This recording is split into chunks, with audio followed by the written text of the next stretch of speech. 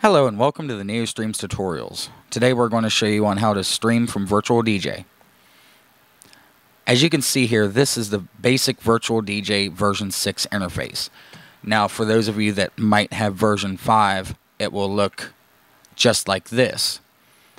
Keep in mind both versions act in the exact same way, and what you'll be paying attention to are these 4 tabs here, and particularly the last tab, record. I'll switch back over to the version 6 interface here, just because I personally like it better. Over here you click on the record tab. Okay. Then you see these options over here. You go to broadcast and config. Now, an explanation from these options here, you have master, master and mic, and line in.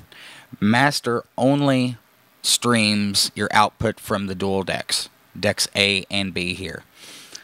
Master and mic will stream both your decks A and B from the computer internally and your sound card driver, which it might be a USB mic, it might be a standard microphone plugged into your microphone port. Just select your microphone driver right there. Now keep in mind there are no microphone controls inside the interface, so you must have a way to externally control your microphone, your volumes, your mutes. Generally all you need to do is be able to mute your microphone, so if you have an external mute button, then that's fantastic. Your line in, however, will ignore decks A and B internally in the computer, and it will only stream what is coming through a sound card. This is perfect for anybody that uses an external mixer or an external source. Any type of audio that's coming through your mixer will be streamed on the output. So most of you would be selecting master and microphone, or if you don't have a microphone, then just master. You can choose to auto start the stream by clicking this, and that auto starts it as soon as you start up your Virtual DJ interface. Your format, you select Shoutcast MP3, and you have to make sure you have the LAME encoder installed. It will be in your Virtual DJ plugins folder. If you don't have this, then go to Google, search for the LAME encoder, and place that file, lameinc.dll, into your plugins folder in Virtual DJ. Your bitrate can go as low as 24 to 320. NeoStreams supports up to 192.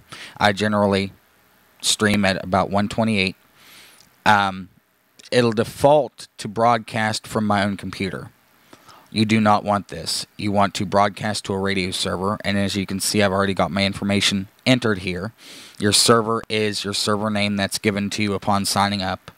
Mine would be pink. Yours might be rock, cyan, white, any one of those. So you enter that information in right here. You enter in your port information here. Your name, this can be anything, can be a radio station name, your name. That's broadcasted in the name field of your Shoutcast server.